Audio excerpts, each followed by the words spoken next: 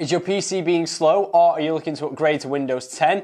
In this video, I'm going to be showing you how to do a fresh reinstall of Windows 10. So now I'm going to show you how to do the Windows 10 fresh installation and reinstall.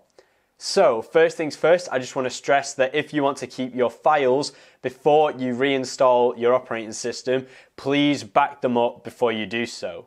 Once that's happened, just restart your PC. And then when it gets to the splash screen, just keep clicking F12 if you're on a Gigabyte board or F8 on an Asus board, and that will take you to the boot menu. Once you're on the boot menu, you want to select your CD drive,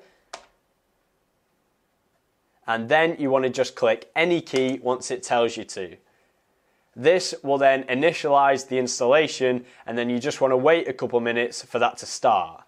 Once that's happened, you'll come to an installation screen like so. Then just choose the right language, time, and then the keyboard input for your chosen setup, and then just click Install Now.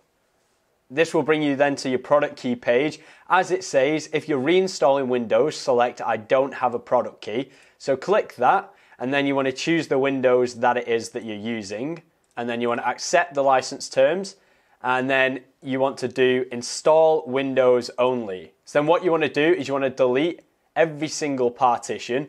Then this will then just leave your normal hard drive there. So I'm using a 250 gig SSD. So that SSD has been left there as the primary drive. We know it's a clean drive because where it says type, there is nothing there. Then you want to click next. This will then start installing Windows. You need to wait for that to be done. Then you just want to go through setting it up with your password and username, etc. And then you'll be free to use Windows 10 again.